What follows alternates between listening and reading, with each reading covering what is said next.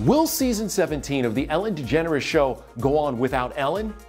Stars are starting to take sides in Hollywood, and Ellen was seen for the first time out and about since this daytime drama began. How are you going to know when it's the right time to walk away from daytime?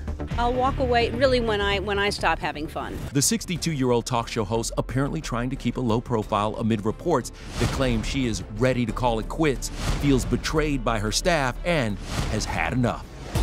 Despite all that, Ellen's producers are moving ahead with the new season. A source tells ET that the show staff plan to return to set shooting new episodes of Ellen's show next month. And one of Ellen's top producers tweeted, "Nobody is going off the air." Ellen has apologized to staff after a BuzzFeed report claimed there was a toxic work culture on the show. She suggested high-level producer changes were imminent, and an internal investigation is underway.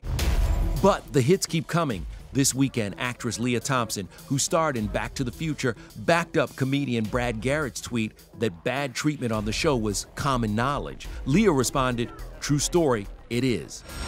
So who's sticking up for Ellen? Well, Ellen's wife Portia de Rossi shared this "I Stand By Ellen" image this morning, and Jerry O'Connell reposted.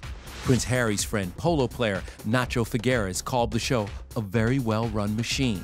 But as of our deadline, none of Ellen's other A-list friends like Justin Bieber, Jen Aniston, Reese Witherspoon, or Kristen Bell have offered their public support.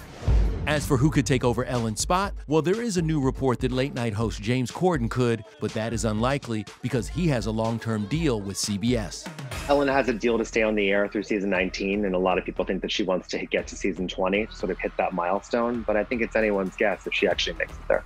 If I'm having fun and no one's watching, I don't care.